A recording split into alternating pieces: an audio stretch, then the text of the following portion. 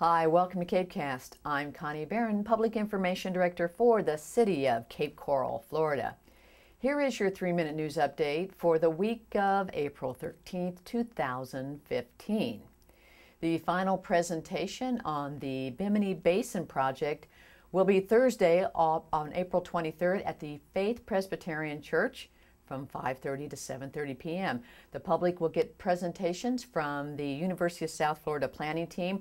They'll be talking about 3 concepts: threading the needle, bridging the gap, and canal works. They'll be taking some more input and they'll be putting together a final plan. Now you can find more out on the Bimini Basin page on our website, www.capecoral.net, under special projects.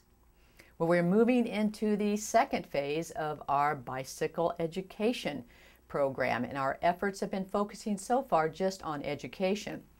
Cape PD has made contact with more than 200 motorists and almost 100 pedestrians and more than 300 cyclists talking about the rules of the road.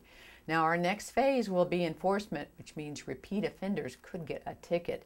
So why are we doing this?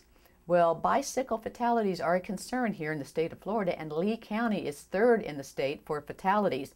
We've seen an increase in crashes, 50% in hit and runs, and Florida drivers, face it, are just scary bad.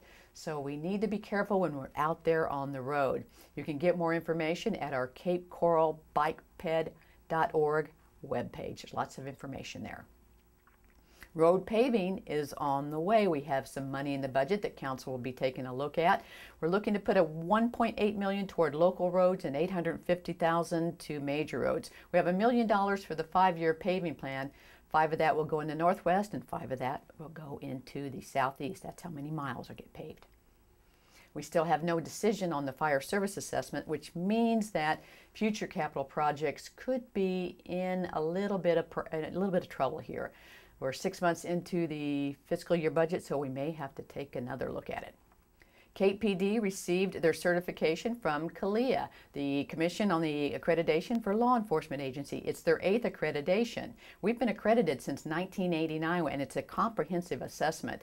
We get an award of excellence, which means Cape Coral PD is the best of the best.